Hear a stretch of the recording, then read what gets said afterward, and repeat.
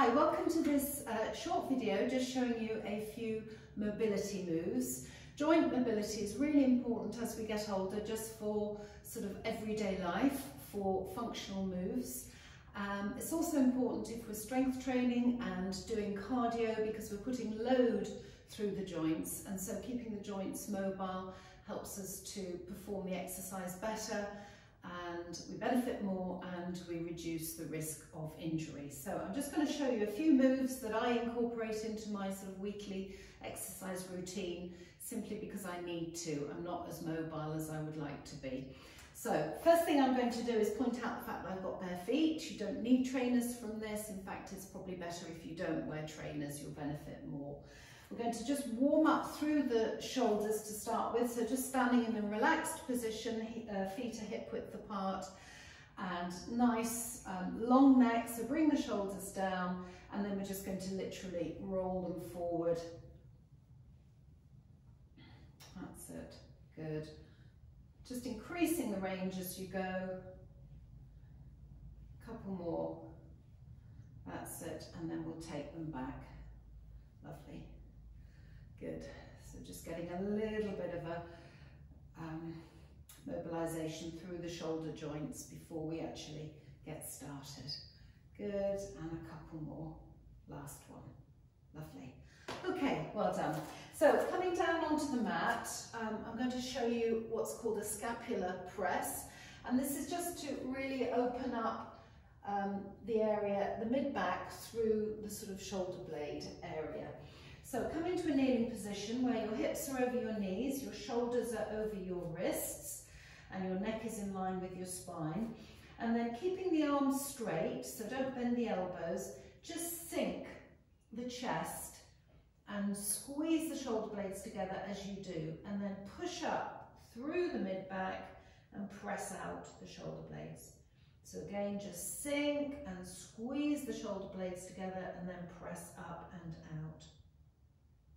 So just really opening up that area through the mid-back around the shoulder blades. Keep those arms straight, don't bend the elbows, sink and then press up and out.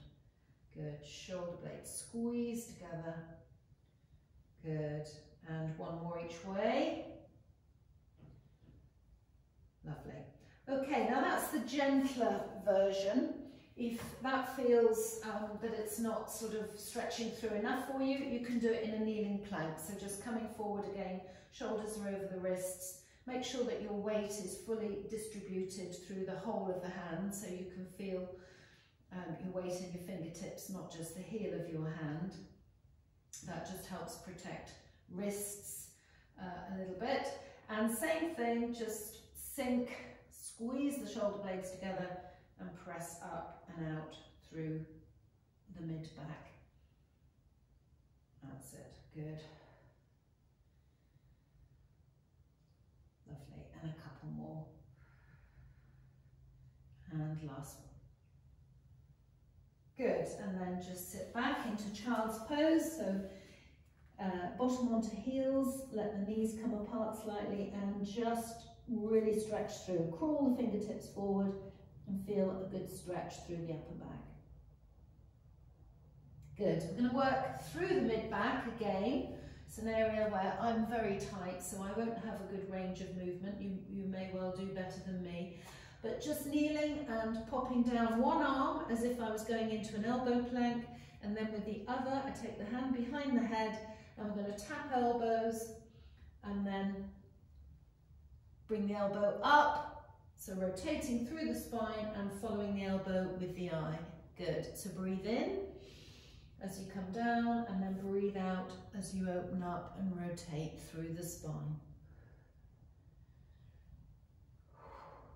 Good, and let's just do one more on this side.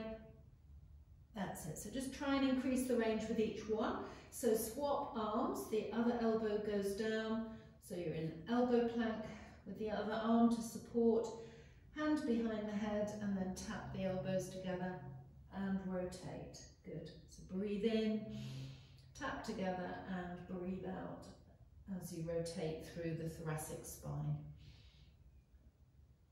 Good, and let's just do one more.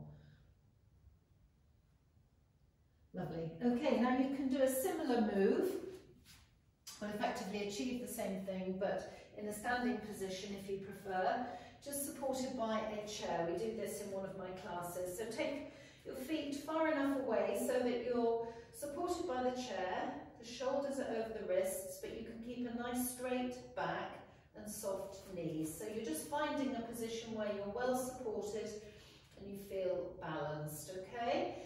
And then I'm going to take one hand off the chair and just thread it sort of under the chest, as it were, breathing in, and then we're going to bring it up, bring the arm up and out to feel that rotation through the spine, opening up through the chest a little bit as well, breathing out as we open up, breathe in as we thread under. This is called thread the needle, or a variation on it.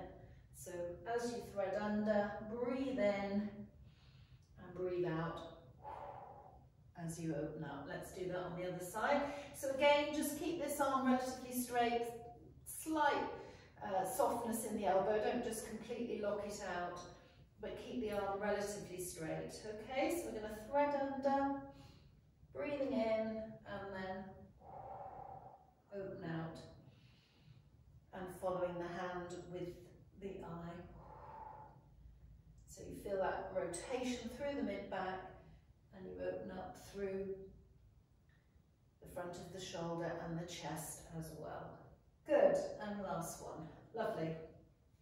Okay, let's pop into a hip flexor stretch. So I'm going to come down into a kneeling position. Hip flexors get very tight when we sit a lot, so it can be an issue for us, for those who are sitting a lot during lockdown. So come into a kneeling position where your knee is over your ankle and the hip is over the back knee. And then, just to make the point, I'm going to exaggerate and stick my bottom back so that I can show you how we squeeze the glute, tilt the pelvis and press forward through the hip. And at the same time, I'm just going to bring my arms up. Okay, so what I'm doing is really opening up and stretching through the hip flexor, so we're pulling it up this way. So just press forward with the hips, squeeze that glute and take the arms up. That's it. So don't go too far forward, squeeze the glute and just press the hip forward. Don't take it too far forward, keep it there, and then we can take the arms up, and that really performs the stretch well. Okay? Good, let's just do one more on this side. Good, and then I'm going to change legs and I'll face the camera. So we'll do the same thing. So squeeze the glute, press the hips forward, not too far, take the arms up. And again, you can just follow the hands with the eyes, so taking the head back a little bit, let the neck just follow the natural line of the spine. Let's just pop in one more, squeeze that glute, and then, lovely. And then from there, we can pop in some side bends each way on each leg. Just helps open it up a little bit more. Good. You can do both sides. We do a similar stretch to this at the beginning of most of my classes in a lunge position. Good, and then you would perform that same move on the other leg with side bends. Okay, so I'm just going to show you one more movement, which is good for opening up through the chest and the spine, but this time it's a seated exercise. So I'm going to sit on a chair, making sure I'm well supported, my bottom is well onto the chair, and knees are over the ankle, shoulders down and relaxed. I'm going to take the back of the hand and press against the knee on the same side. And so create your own resistance. As I press in with the knee, I'm pushing against it with the back of my hand, and then with the other arm I'm going to hold it straight out in front of me, and then I'm going to press with that hand against the knee, and as I do, I'm going to take that arm right back. Okay, so this is a really good rotation through the spine. Good, and breathe out again as you rotate. So as you take the hand back, breathe out. Following it with the eye and press the back of the hand against the knee. Create that resistance. That just really anchors you and helps you open up through that stretch a little bit more. So let's do that on the other side. Back of the hand against this knee, the other arm out in front. I'm pressing. Deep breath and then breathe out as I take the hand back. You'll probably find with all of these moves that you are more mobile on one side than the other, and that's quite normal. So if there's one side that you're very tight, then just add in a couple more of the moves on that side when you're doing your little routine. So 8 to 10 on each side, something like that, of all the exercises I'm showing you. You know, just make this your own, basically. Don't forget to press that knee into the back of the hand. Good. And last one. Lovely. Okay, one more exercise down on the floor. And then I think that'll be enough for today. Please feed back to me if you think that you'll benefit and you'll enjoy this. Then I'm happy to, you know, put together sort of 15-minute videos every so often, just bringing in a few moves because they're, you know, really, really valuable. Good. So we're going to come down onto the mat. Now, if you've got a pillow to put your head on, you know, that would be good. I don't need one, but obviously it would help, particularly if you've got any neck issues. And I've got my knees just sort of relaxed in a bent position, and what I'm going to do is bring my top one forward. Okay, so the knee is in line with the hips are on top of each other, and I'm going to hold that knee in place with the lower arm. So what I'm doing is just really preventing the lower body, the lower body from moving, really, my hips from moving. Okay, so I'm going to put my head down so that my neck is relaxed, lock my bottom and hips in place, and then I'm going to take the top arm and I'm just going to reach forward so the knee can come onto the floor, reach forward as far as I can, breathing in,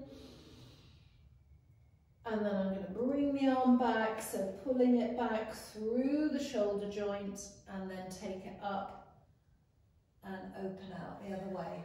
And again, breathe out as I take the arm back. So keep the hips in place. You're just holding that knee with the lower arm to keep the hips in place. So the rotation again is through the upper back, and bring the arm back and then sort of reach out as far as you can, breathing in. Good, and then retract through the shoulder joints, bringing the arm back and breathing out as you open up. Good. So this will benefit your lower back, but the actual rotation is through the mid-spine, okay?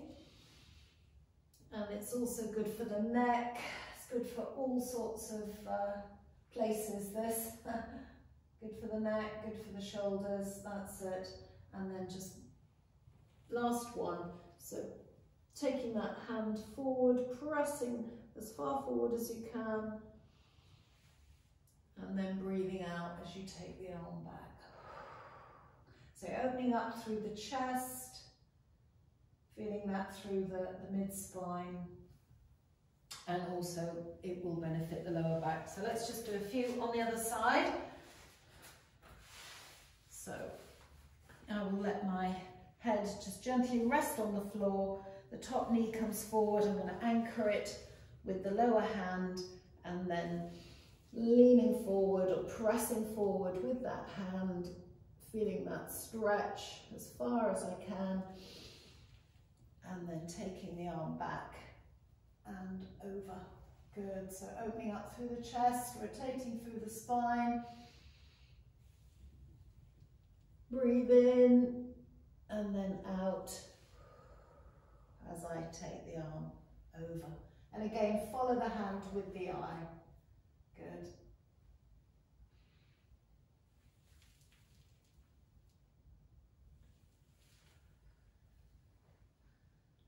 That's it. And then last one.